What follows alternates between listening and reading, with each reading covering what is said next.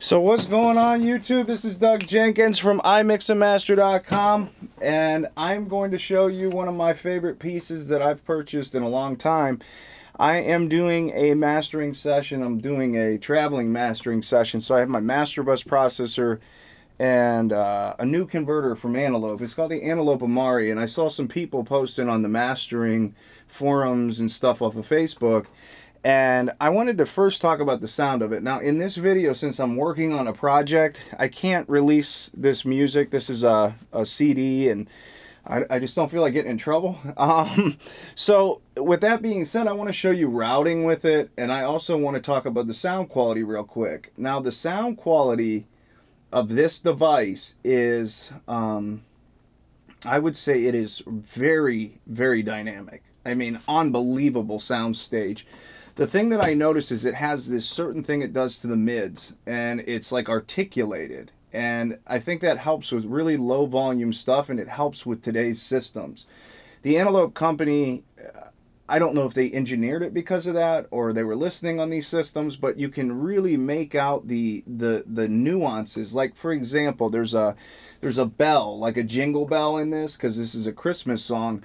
And it has this like articulation that I can hear in the bell, almost like you can hear the resonance of that bell. It's mind blowing, actually.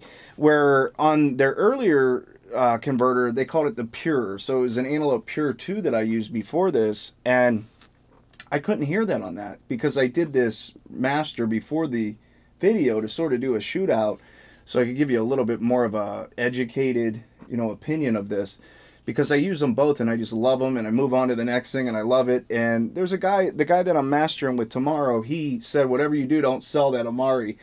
It has a way that it works with bass too. And the other thing I would like to say, and I hate saying this because so many people say this, but when somebody says it's musical, I can go into like my Moog EQ, a gentleman that I get to work with that works in Hollywood, and he works on sound and film, and he said, man, that's such a musical EQ. And I think what people mean by that is it doesn't sound so sterile or unrealistic, because some converters can become so clean that you sort of feel like you're missing something, where the Amari doesn't have that. It has sort of a low end roundness that I can't describe. It's not louder, it's just bigger sounding, and it could be the dynamic range, the headroom on the converter.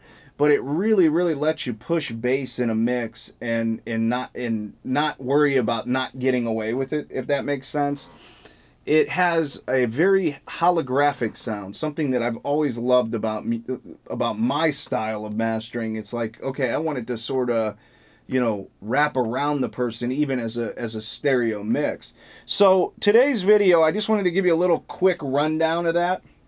But today's video, if you're going to buy a 2-channel converter, or any converter, you can learn how to route it. So this is how I route the Antelope Amari in my studio. So you get to, quit looking at my pretty face, and we're going to zoom on this, and I also have this behind us. So we can see behind the actual rack, see what's going on. I can show you the ins and outs, and then I'm going to pan this. This camera is going to be right up on the two devices up here. And then I have a Pro Tools session right here where I can show you how you route it back in Pro Tools and how I do it. So if I'm now in my studio, before I zoom in, I have another converter down here. This is the Pure 2, and I'm using that as my monitor. Okay, so the thing about the Amari, before I zoom in, is it is a 2-channel converter, where the Pure 2 is actually 2 in, 4 output. So it had 2 output and then another 2, so it was a 2 in, 4 out, where the Amari's 2 in, 2 out.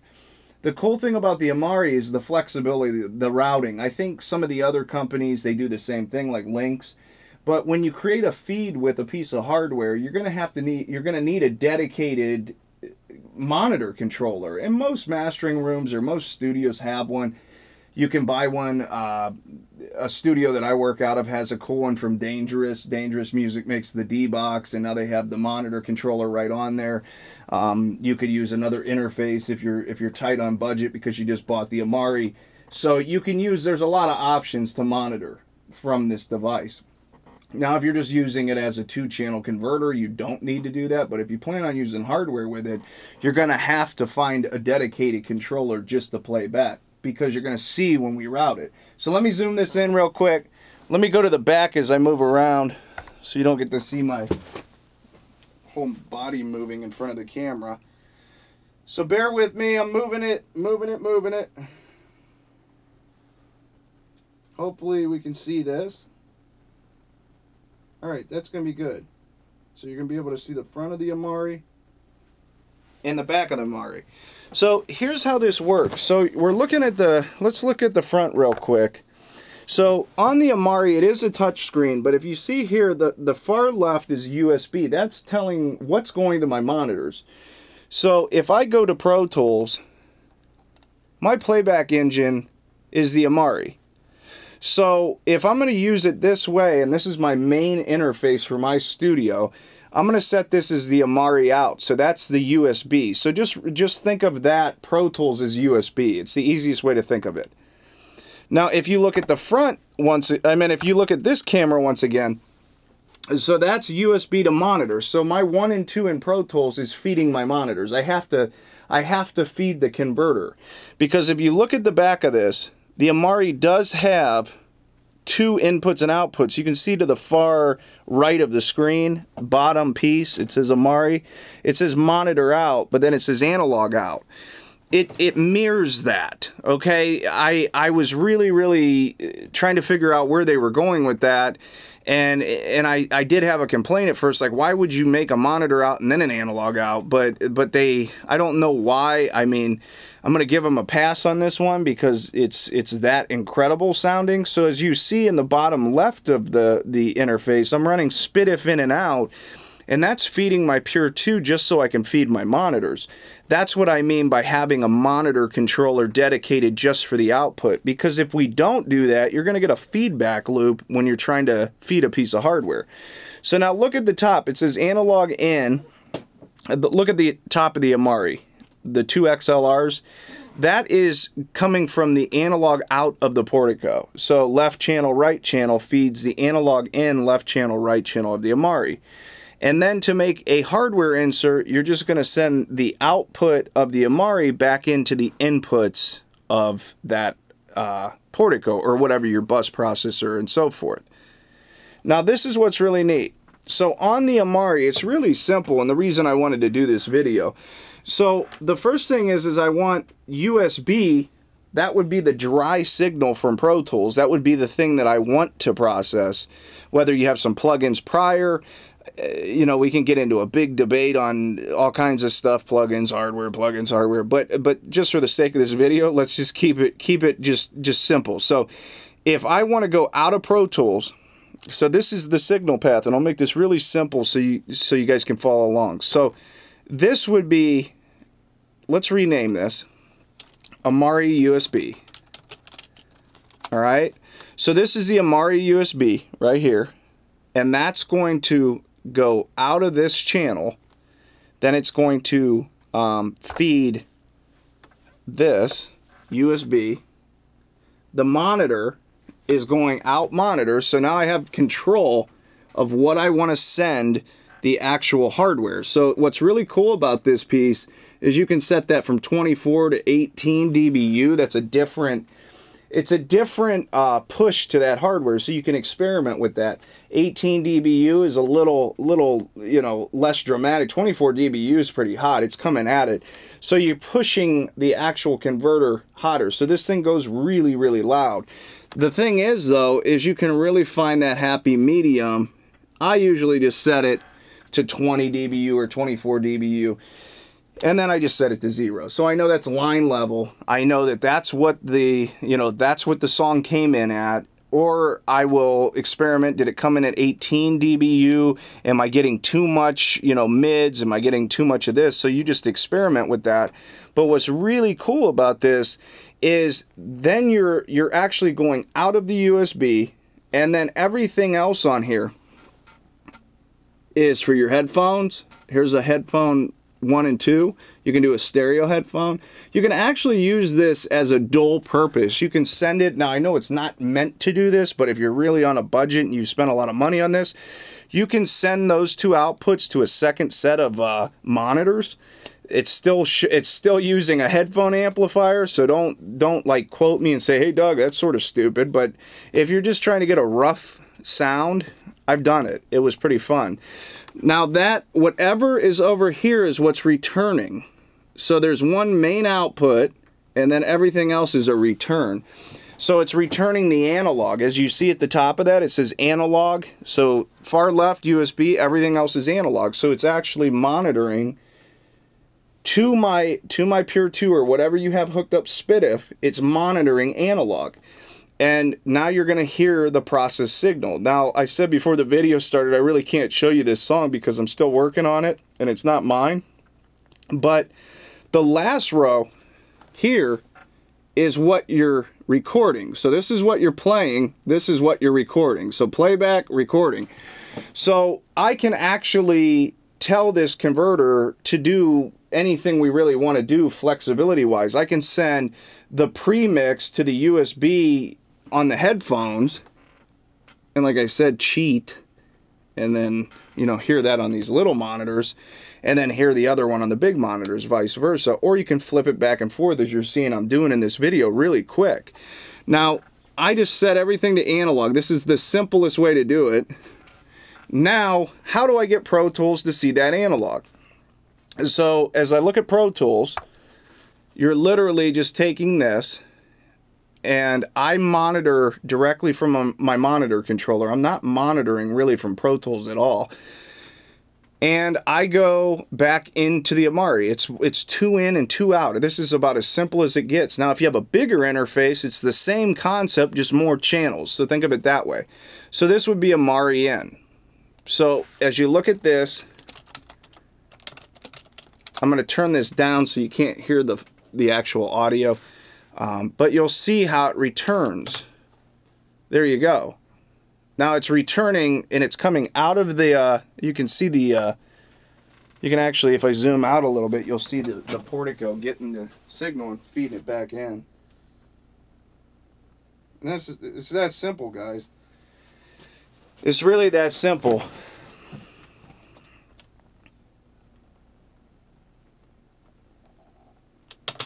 Once again, before we zoom out the other camera, this is the back of it. So we have SPDIF out. This is how this routing goes. So SPDIF out of the Amari is feeding the SPDIF in on my Pure 2, which is hooked up to my monitors, or your monitor controller in your studio. The analog out of the Amari is feeding the analog input of the Portico, or whatever your bus processor is. The Portico output is coming and returning, totally making a loop and returning back to the Amari's inputs. The reason that we have to have a dedicated monitor controller, if we don't do it that way, we are going to get a feedback loop because we can't send the USB directly out of that and then have it print back in to the same exact converter and try to print the analog. You see what I mean? So I guess what I'm saying, you cannot do it without it because you're going to try to monitor back both, and that doesn't work. So you'll have a feedback loop, and that was the only downside of this whole converter. Everything else is A++. I mean, you're using this thing and you listen to it, and even if you're all in the box, man, this thing without hardware is just, it's hard to beat. I love the sound of it. I listened to it for days on end when I first got it, and just listening to how natural it sounded, but how focused it sounded. Very cool for the audiophiles out there, guys that just want a killer sounding 2-channel converter. This is it. And everything that I've printed with this, and this is the testimony, and let me zoom the camera out, but the testimony in my line of work. All right, I think we're good. Let's leave that. So, the testimony in my line of work is, do the people that I'm working with like it? And they absolutely love it. They're like, dude, I don't know what you did to this, but it's sometimes it's just that small change, like the converter or whatever you're using. And that's what we did. And printing that and being able to, you know, keep the Pure 2 around, because I still use that, and then use a dual purpose with it as a monitor controller as well. The Pure 2, when I'm playing back, it does not at all defeat the purpose. The DA on the Pure 2 is incredible, but I'm running a SPDIF signal to that converter, so I'm getting that pure DA from the actual Amari. Everything that comes through that box just sounds a little bit bigger, a little bit more articulated, a lot more focused. It has a holographic image, and it's really something to listen to. So this is a simple video on how to hook up a mastering converter to a mastering processor, but also just a little review on the Antelope Amari. If you have the chance to listen to that converter, listen to it, and I think you'll love it. I'm not trying to take away from other converters out there. This isn't a competition with different companies. This is just something I've really fell in love with the sound of. The Antelope company is a really great company. I've heard some people say, like, oh, their tech support and all this stuff, and I don't, and I really want to tell you this, like, I've just really loved their equipment, and it's worked well for me. I can see where, like, some of their stuff would be a little bit more advanced, but a lot of the great engineers that I work with have chose those interfaces. And I'm not saying over other interfaces, but for me, I just love the sound of it. It does something creatively that I love. So my name is Doug Jenkins. I just wanted to show you that. I appreciate you guys watching. Hopefully you got something out of that. If you're not buying an Amari or you're not buying a processor, it's just basic signal flow out and in of a converter channel. As long as you have a dedicated monitor out, you're good to go. And that's how you do it. So you can go out of a track in Pro Tools, return it back to another track. I did do a video a while back about inserting hardware on a like a plug-in, but this is like a way to print it. And as we've got more sessions, people want us to print it. So I'll end with this, and hopefully I can do this video up in Kent. There's a studio out there. Dude's got an amazing MCI board, but it'll go down that channel one. It'll return back into Pro Tools, and then you can have a return channel. So it's like out one, in one. And then like a 24 channel mixer is a 48 channel session, so we can monitor what we've tracked, but also what we're mixing, and then we can print the whole mix, just like I just showed you here, but you're doing it on a bigger scale. That's our STEM service, really. That's what we do in STEM mastering or STEM mixing. Great friend of mine, Freddie DeMarco, he does he has like a Toft, Vox boxes. I mean, it's insane what he has. 76s, 2As, and I'm actually using his 2A and 76 combo for a project I was doing. But I mean, just that alone on vocals and reprocessing stems. If you're out there and you love mixing and you just want to mix like really well done stems, you can reach out to us on that as well. But yeah, mastering, I think just getting that final print with something like this is really what a lot of people need out there.